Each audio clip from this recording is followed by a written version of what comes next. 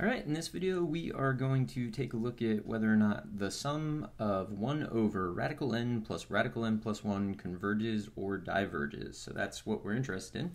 And we're going to do it two different ways. So first, I look at this and I think that this sort of series kind of looks a little like the sum of just 1 over radical n plus radical n. Which would be the sum of 1 over 2 radical n. So I'm feeling like whatever this series does will be the same as what the sum of 1 over 2 root n does. And 1 over 2 root n does the same thing as 1 over root n. So what I'm thinking is I'm going to do a limit comparison to 1 over root n. This is a really common thing to do with series is you look kind of like dominant terms, so that like radical n plus 1 out at infinity is basically just radical n, and that's where I came up with the idea to do this. So I'm going to start out using the limit comparison test. So to do that, I'm going to take the limit as n approaches infinity of the given thing over the one that I've come up with. So you need to know what the series you're comparing it to does. So I know that 1 over root n diverges, so I should be able to do this. I'm going to simplify a complex fraction here to get root n over root n plus 1.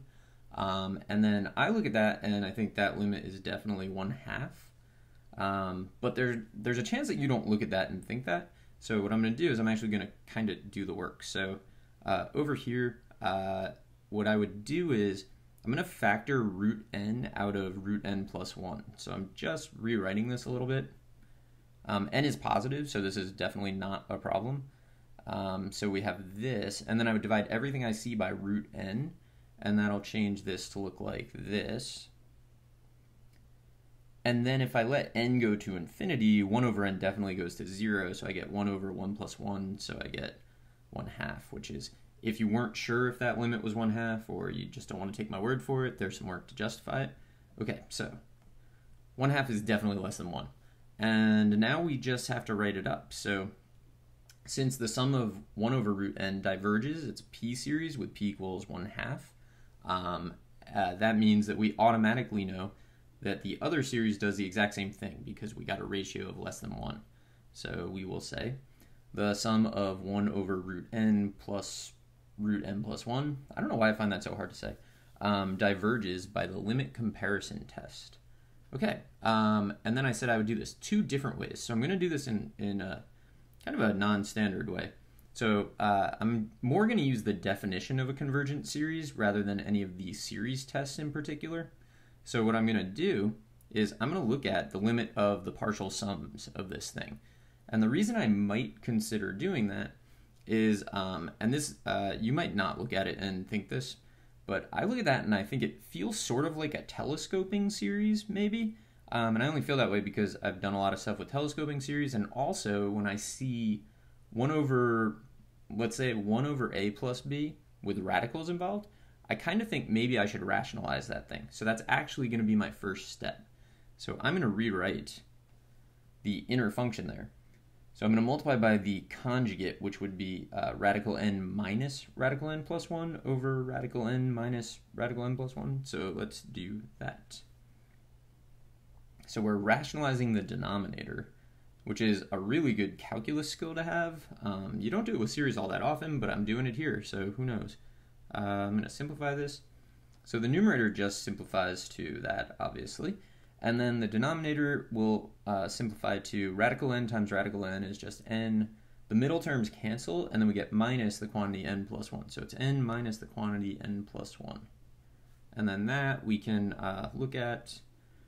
So that denominator is just equal to -1 if you distribute and collect. So really we just get this. Root n plus 1 minus root n. Okay.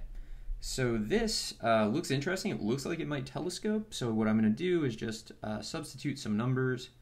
So I decided to go from 0 to infinity, I guess, just to make it a little clearer what's going on. It doesn't matter where you start. If it diverges, it diverges.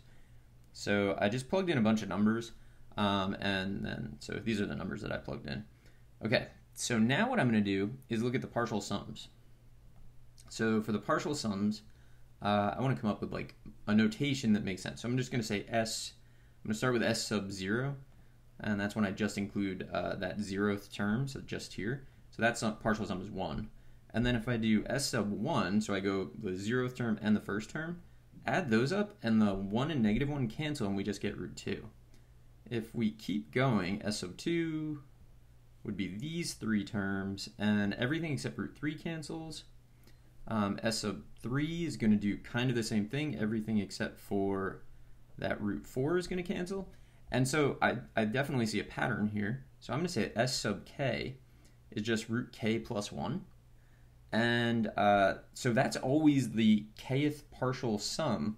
So what I can do is I can take the limit as k approaches infinity of the partial sum, and that is definitely just infinite. So square root of infinity plus 1, definitely infinite. And since the limit of the partial sums does not converge to anything, we automatically know that the summation, the series itself, diverges. So this is kind of an atypical way of doing it, but it definitely works. I hope you found this helpful, and good luck.